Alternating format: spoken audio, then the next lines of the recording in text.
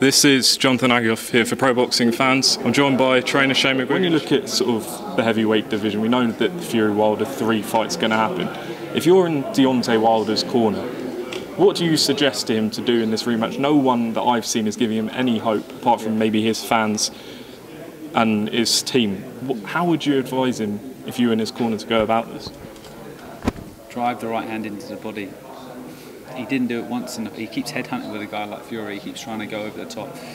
But Fury, I mean, he stands there and takes all the body shots. You know, he can definitely take a body shot. But if you're going to box a big guy like that, especially even though Wilder's 6'7", he's always been fighting tall. And he's always had shorter opponents. So he's designed a style to punch over the top of people, Wilder. But he now needs to bring in sparring partners from all over the place that are as tall as possible, and actually start low rather than shoot high first off. Just drive into the body and then sort of climb up. But he's not a combination puncher, so that's why he's got one big shot in him. But as soon as he puts 2 to 3 together, he blows out. Can you develop that? I think you can, but is he too far gone? Do you know what I mean? Look, I think it's going to be a much better fight than the second one. He's going to be much more G'd up for it, but I still think Fury's going to win. Pacquiao, Spence, what do you think of that?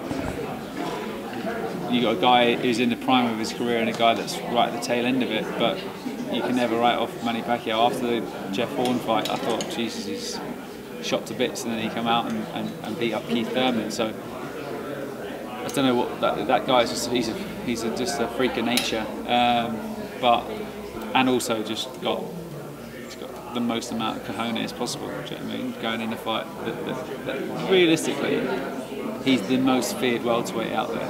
Everyone says, you know, Crawford is, but Crawford's not as feared, in my opinion, as someone like Errol Spence, just because of the size of him, the stature, the fact that he can punch, he walks you down, he doesn't box you on the back foot, he presses the fight.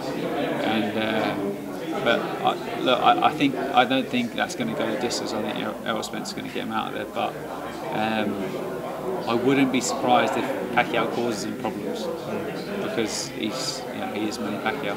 Yeah. What about Caleb Plant Canelo? Do you give Caleb much of a chance? Yeah, I think Canelo's a good fight. I had George sparring him in Vegas, but I think Canelo will chop him down and probably stop him late. He's skillful. Caleb's skillful. He hasn't got that much power, and he's a defensive fighter.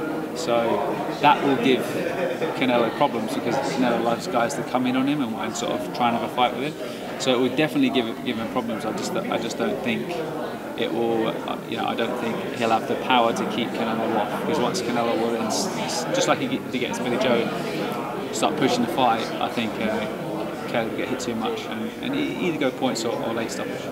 Just lastly, how's Luke Campbell getting on? Yeah, Luke's doing good. You know, he's taking some time with his family. He's got a young-born baby, Levi. So yeah, I think I'm keeping in contact with Luke all the time. He hasn't made a decision yet what he wants to do, but I think he'll have an announcement pretty soon. So yeah, look forward to it. Shane, no more of your time. Appreciate it. Thank you. Thanks, mate.